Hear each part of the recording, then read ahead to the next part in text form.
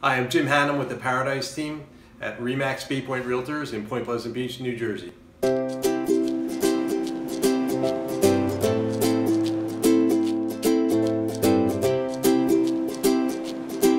Now that we have our year-end numbers in, I'm going to tell you how Point Pleasant Beach has performed in 2016 compared to 2015.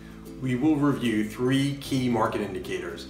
Number one, the number of sales. Number two, home values. And number three, inventory. Regarding Point Pleasant Beach, the first key market indicator is the number of closed single-family home sales. So in 2015, there were a total of 65 single-family homes that sold. In 2016, there was 80, which resulted in a 23.1% increase.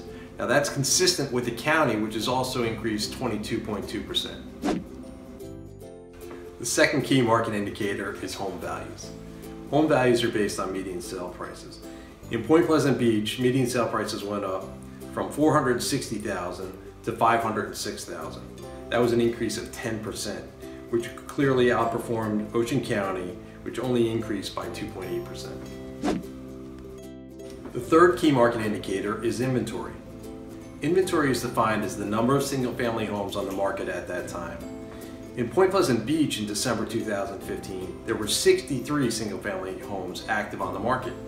In December 2016, that number decreased to 57, which is a reduction of 9.5%. Compare that to Ocean County, which saw a reduction of 20% over that same period. To recap, we're seeing market stability, a reduction in inventory, an increase in home values, and even a resurgence in the second home market. The spring market is upon us.